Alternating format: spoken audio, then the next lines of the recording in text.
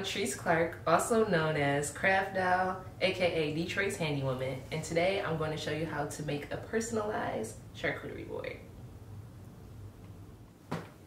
So for today's craft, we're going to be making a personalized charcuterie board or grazing tray, whatever you want to call it. This is the perfect craft for Valentine's Day, which is coming up, because what's better than a personalized gift for you and your lover?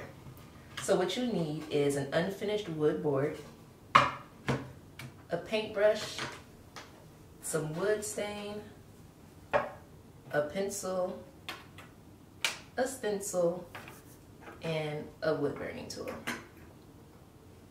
Okay. So I'm going to start by drawing a little heart with this cookie cutter on my board. And then I'm going to, on the inside of the heart, add my initials. And you can do more than just initials. You can do full names, you can do different shapes. The wood burner comes with a bunch of different attachments. Some have letters, some have little lines for finer things. I'm going to start this one with the heart that I just drew.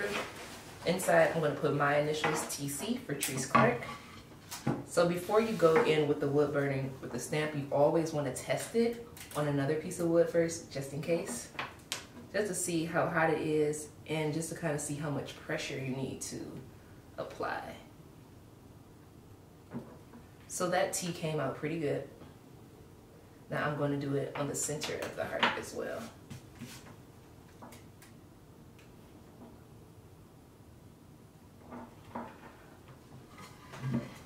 So there's the T. I'm going to do the C next. And you can turn this off and let it cool in between changing it. I just always like to have a pair of pliers handy just to kind of swap things out to keep things flowing in between. So I'm just going to take the T off.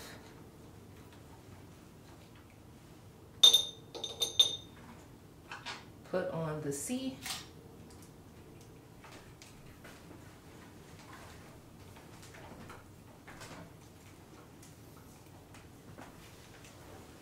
And then give this a few seconds to heat up. Since we're just putting on that attachment, we'll just put it on the little stand over here so it's just out of my reach, so I make sure I don't touch that.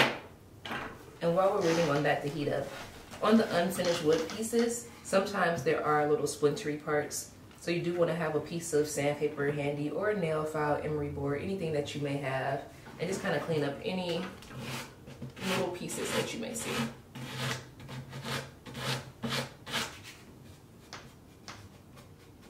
Because you don't want to spend your evening pulling splinters out of your lover's hands.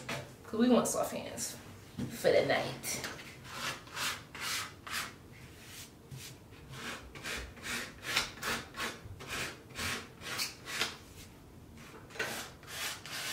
Okay, so that should be done heating up. Again, I'm going to test it first, just to see.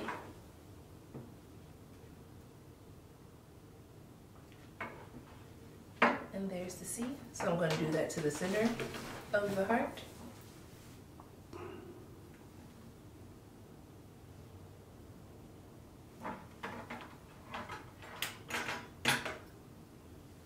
Okay, so now I have my initials on the inside, TC, and then I'm going to switch the head again to a fine point so that I can trace that heart. So unscrewing the C, putting it off to the side to cool, taking my very fine tip, using the pliers again so that I'm not touching the wood burning tool, and just screwing that inside.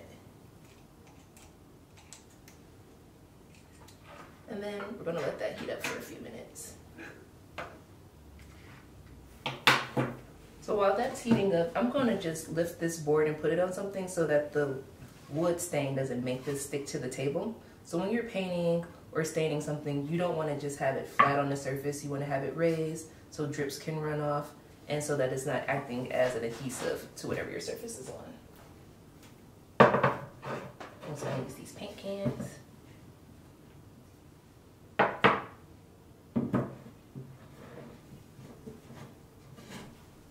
test and see if this is ready.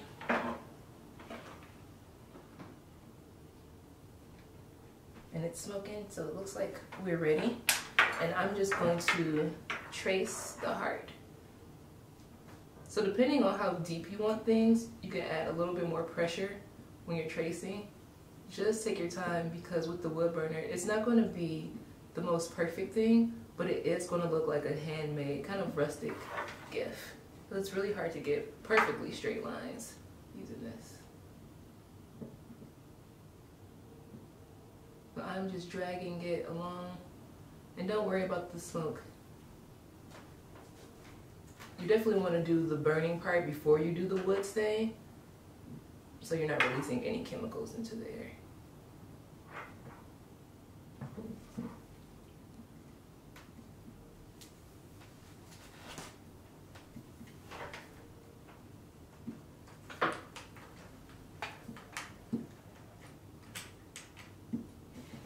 This calls for kind of a sturdy hand.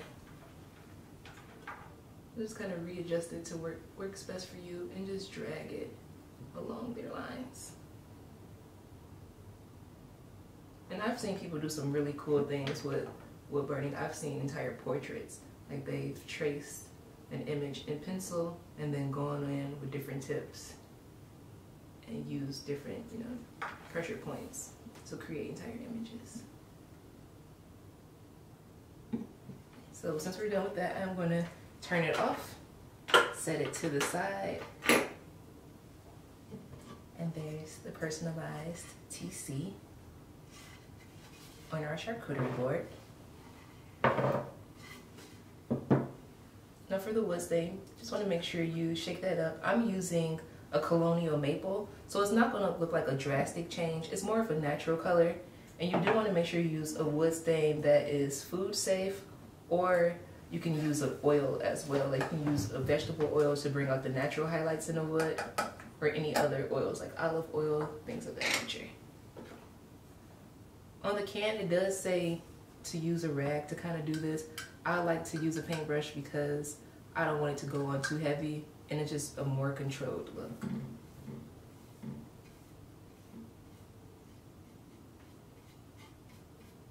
And you can see that color change instantly.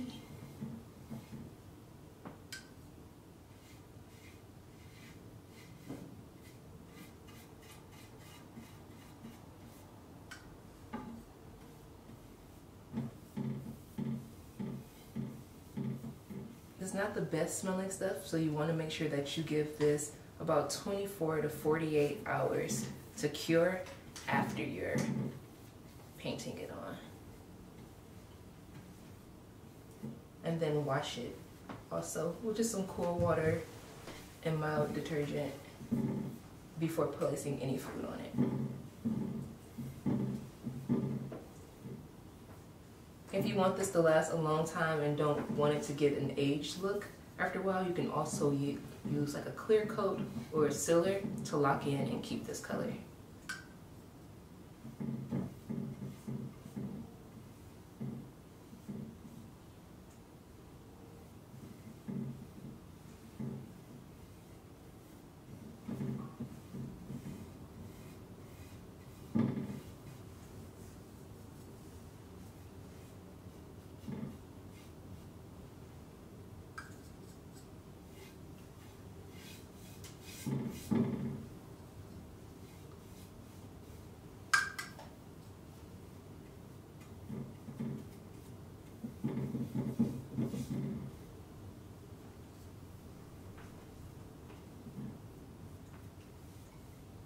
I think we're all set on this.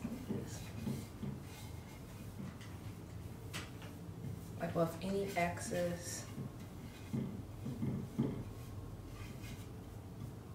It can get a little smelly, so if you want to open up a window and leave this near that, that would be a good idea too.